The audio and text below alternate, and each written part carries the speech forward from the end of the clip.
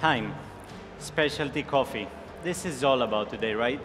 But what is specialty coffee?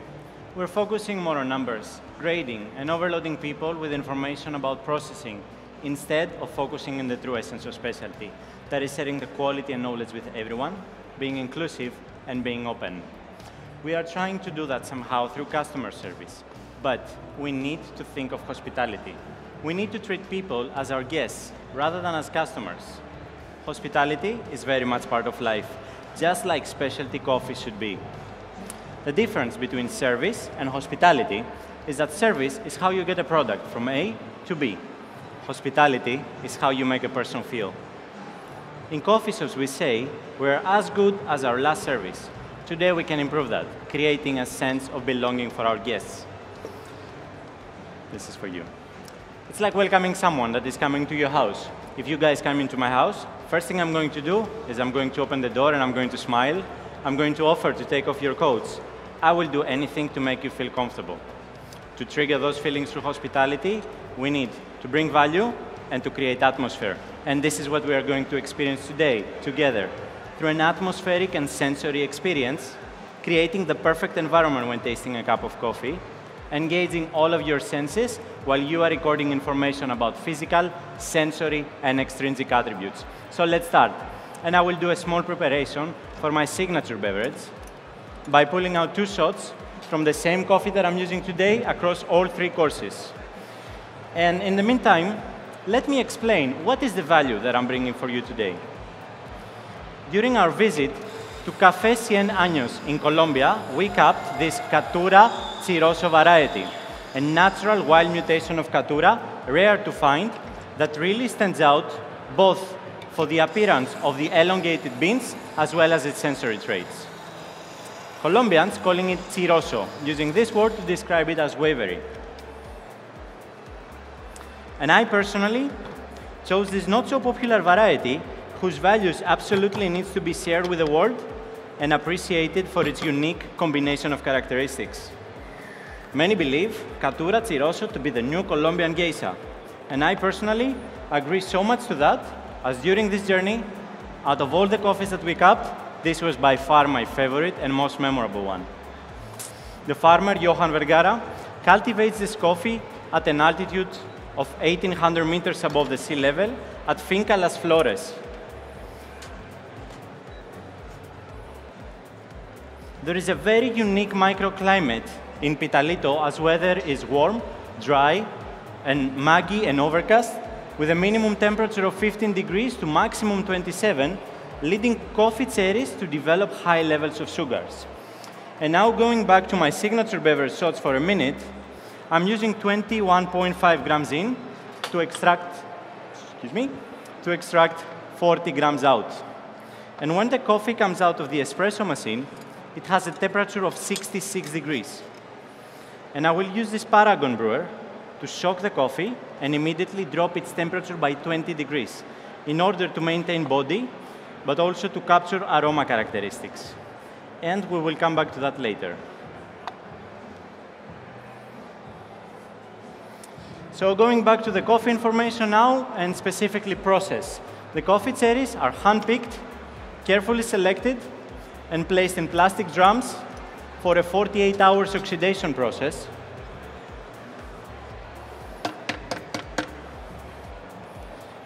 And then only the rafted cherries are going through a thermal shock at 50 degrees after Brix and pH are checked. Then these tanks are sealed for 80 hours for the anaerobic fermentation process to take place, while adding a yeast of Saccharomyces at 35 degrees. This specific fermentation technique, in combination with high concentrations of sugars, develops on coffee-specific lactones and esters, responsible for the sweet and creamy mouthfeel, but also the fruity and floral flavor notes. The coffee was roasted 12 days ago using a Stronghold S7 Pro.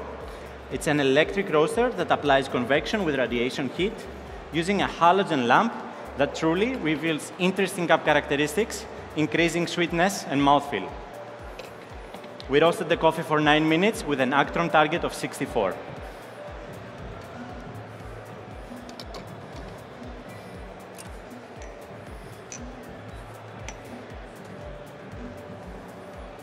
And now for my espresso shots, I'm using 21.5 grams in to extract 45 grams out. At 93 degrees, and please write down the cup profile, and when I serve you the cups, evaluate only the crema and wait for my instructions. So in taste balance, you will find medium acidity, high sweetness, and low bitterness. In tactile, the body is medium weight with a smooth texture and a long, juicy finish. And on flavors, you will find orange blossom, green apple,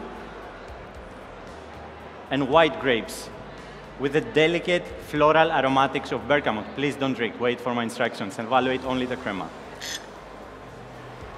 Now, please use your spoons from your right side to stir the espressos 5 times.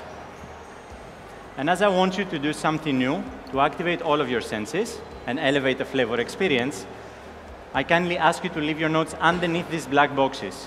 Please leave your notes. And then pick up the black vessel, open it, and smell the dry aroma of this Catura Ciroso variety. Please go ahead. This will activate your olfactory senses to better perceive the flavor profile of this cup. When you're ready, close it, put it back in case.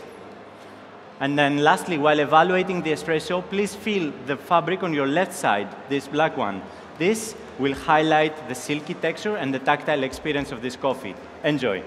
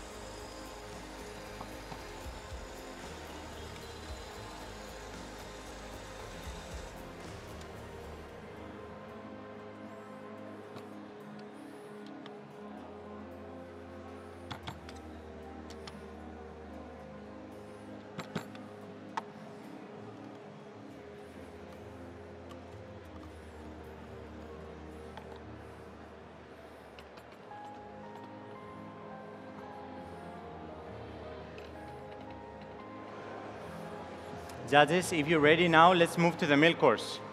I will use 21.5 grams in to extract 40 grams out. A slightly different ratio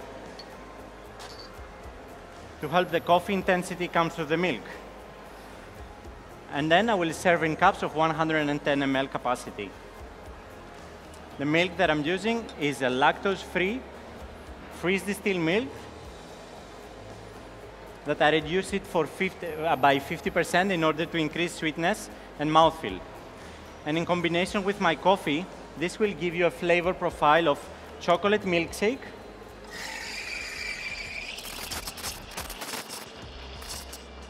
toffee,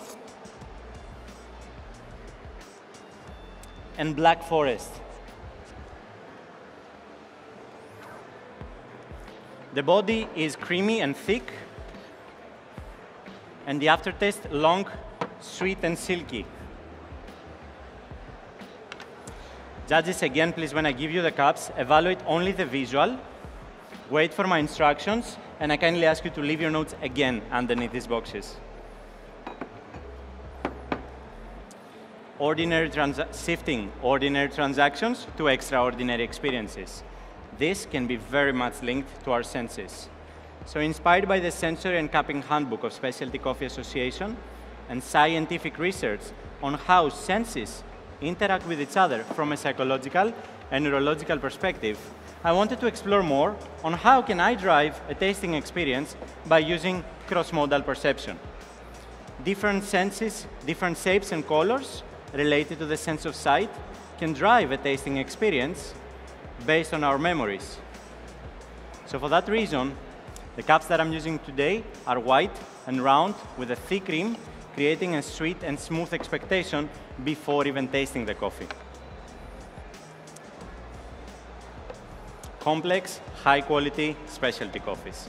They can trigger all of our senses. Thus, it is very important to activate them all in order to experience flavor at the maximum. Touch is one of those senses, and it can be very important on a tasting experience, affecting mood and psychology.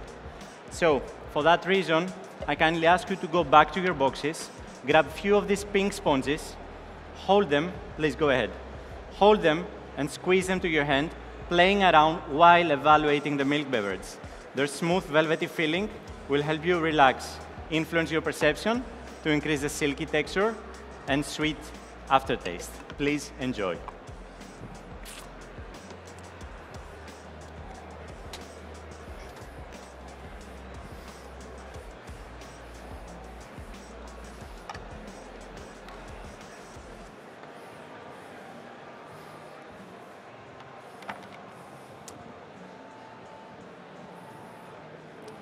And now, judges, if you're ready, let's move to the signature course.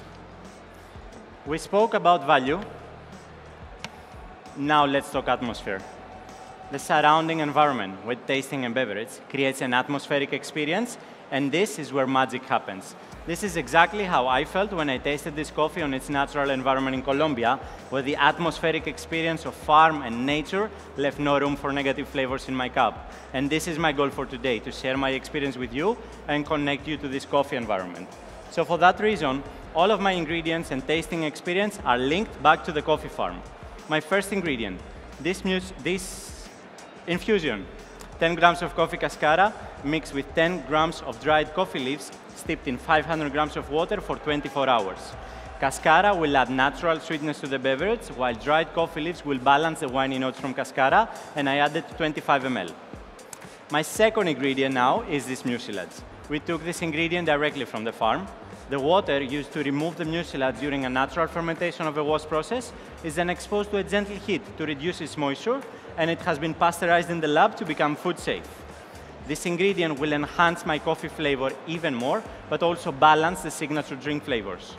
And I added another 20 ml. And my third ingredient, fermented pineapple. Similar to my coffee process, I did a lactic fermentation on fresh pineapple by adding 2% of salt for 36 hours. This ingredient will highlight even more the tropical characteristics of my coffee, but also creates complexity by bringing new flavors to the drink. And as you can see today, I'm using a coffee siphon, but in a totally different way. By adding 15 grams of ice and then blocking the air into the brewing chamber, I managed to build up pressure and create gases. These gases will mix and enhance all the ingredients together, changing their texture to slightly sparkling. Because when dry ice interacts with a liquid, it converts from solid directly to gas, in this case CO2, without first being liquefied. And now that this ingredient is ready, I will add everything to my mixing glass, along with the 2 double shots of espresso and then 50 grams of ice. Following that, to homogenize, but also to control the end temperature, I will then stir with a thermometer. As temperature plays an essential role on flavor perception, and I want you today to specifically taste my signature drink at 12 degrees in order for you to get flavors of nectarine, mango, cacao nibs, and delicate florals of bergamot. The body is juicy, the texture is cooling, and the aftertaste long and refreshing. I'm using these double-wall glasses in order to maintain the temperature low and consistent. And please, again, when I serve you the cups, evaluate only my signature drink only after I call my time. And now, as promised, I want you to get connected to the atmospheric experience of the coffee farm in order to fully enjoy and appreciate this great coffee on its natural environment. Because judges, what's in the cup matters, what's around the cup matters, what we care for matters, even your cup matters.